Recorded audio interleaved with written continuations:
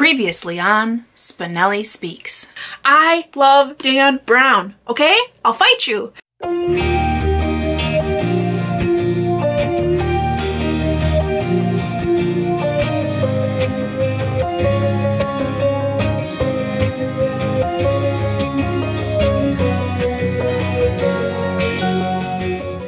Hi everyone, Danny here. Welcome back to my channel.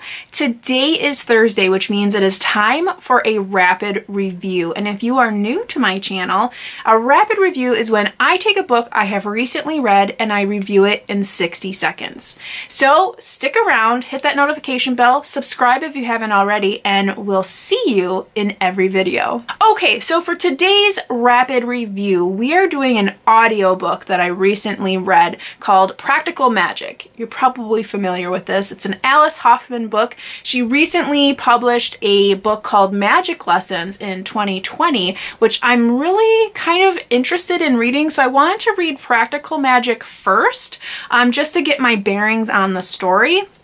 And then hopefully in the future jump into Magic Lessons. Now, if you are familiar with the film version of Practical Magic, let me just put that out there that my opinion, they are very different. They follow some of the same plot lines and have the same characters, but they changed a lot of significant things for the film. So if you are thinking that the film and the book are gonna be the same, you have thought wrong.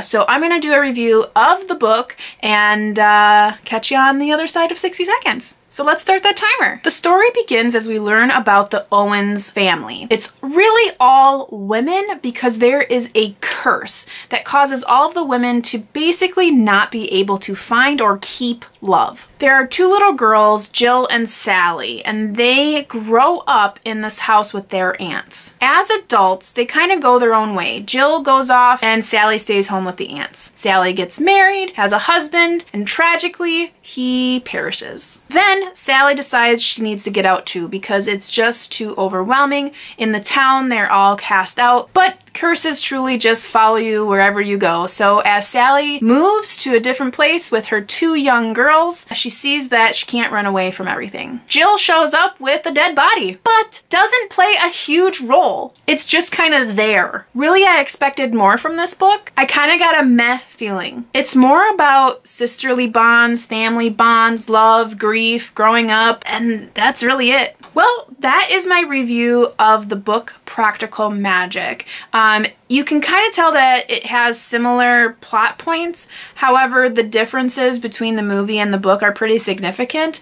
I feel like the movie is way more theatrical. There's a lot more of danger and thrill and suspense in the movie. Not that the movie is like a thriller by any means, but the dead body piece definitely is way more interesting in the movie than it is in the book.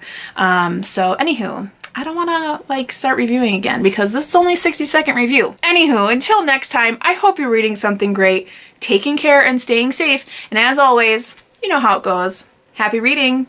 Bye.